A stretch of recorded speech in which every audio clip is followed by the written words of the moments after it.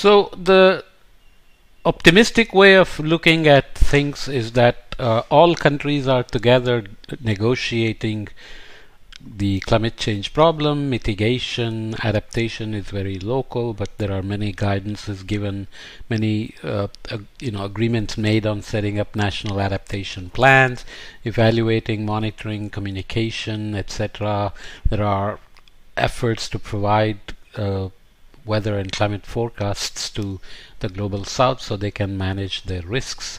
There are deficiencies in those products, but still efforts are underway. But on the other hand, as I said, despite these 25 years of negotiations, the emissions are not really coming down yet, and not clear we are really near peak emissions, even though some people argue that we are. There are lots of deployments of renewables and EVs and so on, but are we moving fast enough? So in that context, why are there still so many problems in governance? So this is the pessimistic view, saying we are not doing so great, there are still just too many problems. In this book we have discussed insights relating to the ability of communities to solve collective action problems. If we know so much about what leads to effective institutional arrangements, why are there still so many problems? What prevents us from sustaining the commons? More than 1 billion people around the world do not have sanitation or access to clean water. Many species go extinct each year, and human activities cause long-term disruption to biogeochemical cycles in nature. Many of us waste hours each week in traffic jams, download illegal music files, and complain about the performance of elected officials. Knowing what leads to better institutional arrangements will not solve all these problems. What are the main challenges then? What are the open questions in our understanding of institutional arrangements that require further research?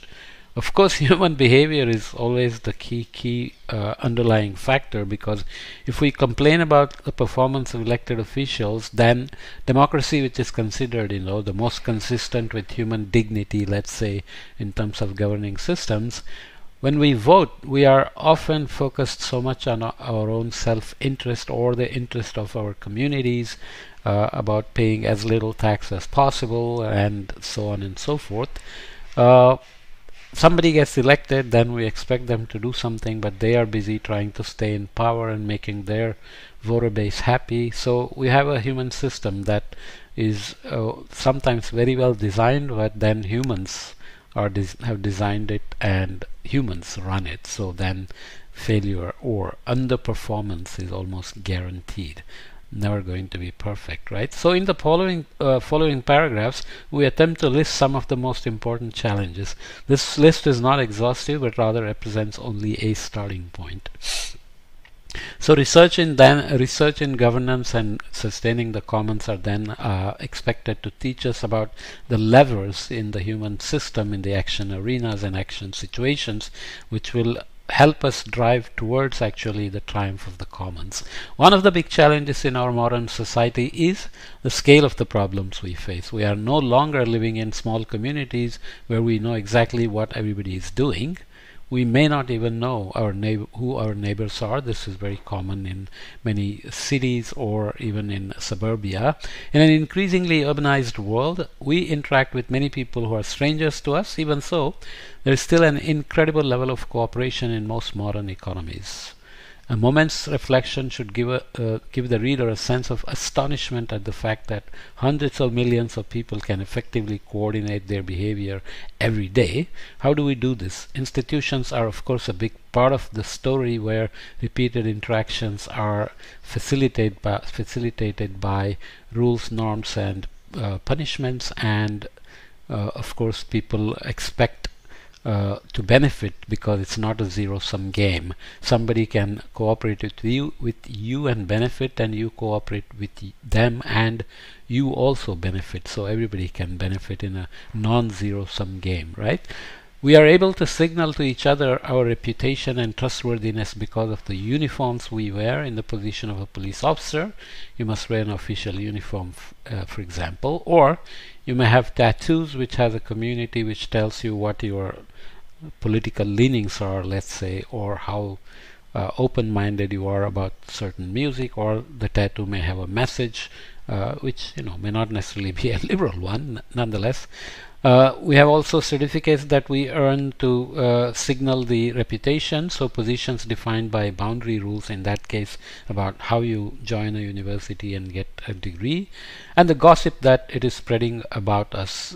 So you do things, you know that there are consequences of what you post, what you say, and what you do. It's not uncommon for us to give a stranger our credit card backed by an enormous stock of institutions and organizations to make a payment. So I just bought something on Amazon, then there is a system behind it which tells me I can trust the site through which I think I'm paying to Amazon and expecting to get something delivered. We are accustomed to conditionally trusting strangers, so if something goes wrong, then our flags go up, then we may become very cautious.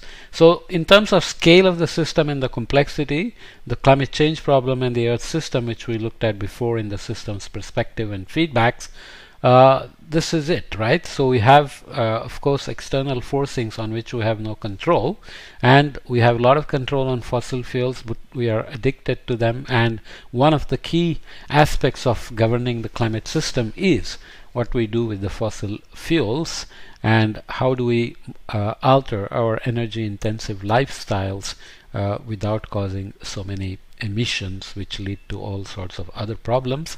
And even if we don't do anything, there are feedbacks in the system. So humanity has faced in the evolutionary timescales all kinds of climate change problems forced by natural variabilities like orbital forcing and volcanoes and so on, which we call paleoclimate. But we know that many of our ancestors have gone extinct, and even Neanderthals went extinct very recently.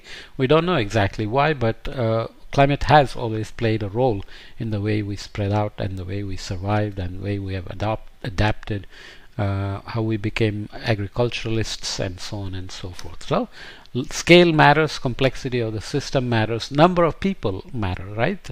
The larger the group, more the free riding possibilities, as we said before. We'll say it again now. Nevertheless, the larger the scale of our interaction spheres, nevertheless, the larger scale of our interaction spheres increases the possibility that we may lack the appropriate information to make good decisions.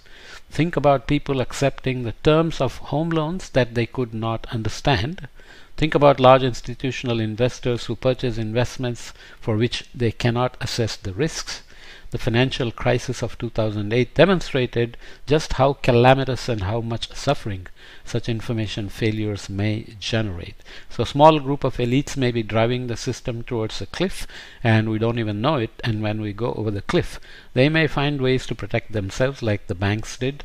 But a lot of people may have lost their retirement savings and so on. There is also the possibility of misunderstandings about our intentions, motivations, and the meaning of rules themselves. An important condition of well-functioning institutional arrangements is that the rules are commonly understood.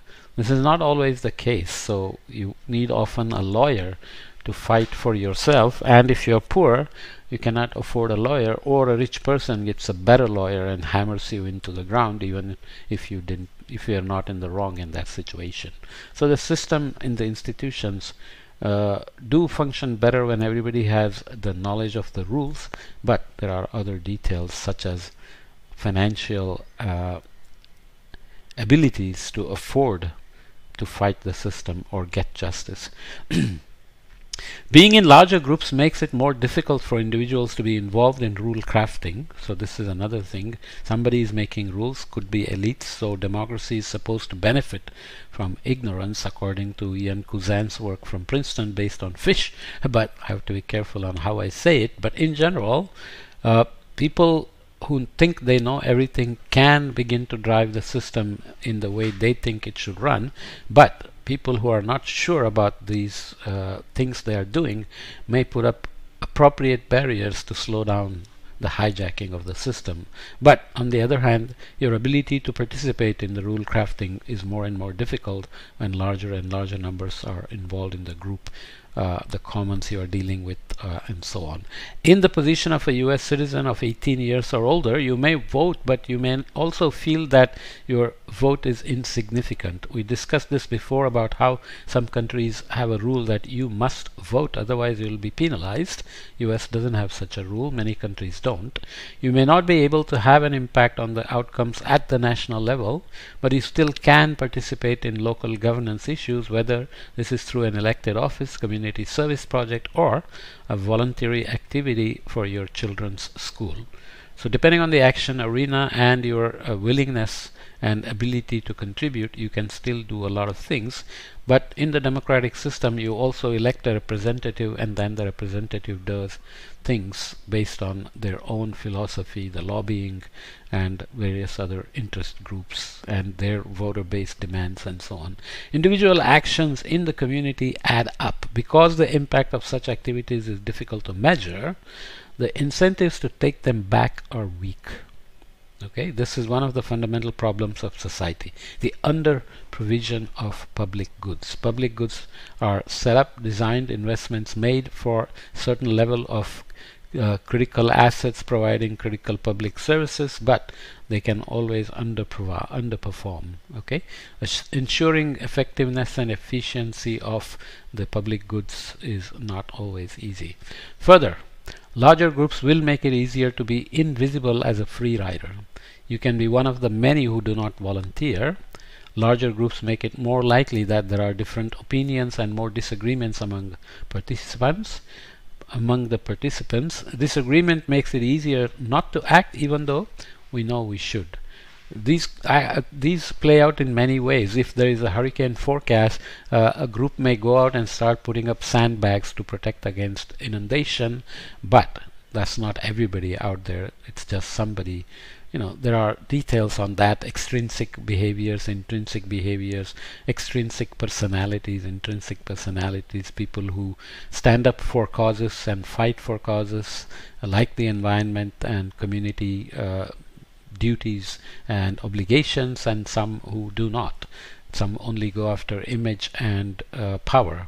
How can we estimate cooperation in large populations? How can we stimulate cooperation in large populations? Can we apply the insights from this book to an urbanized and globalized world?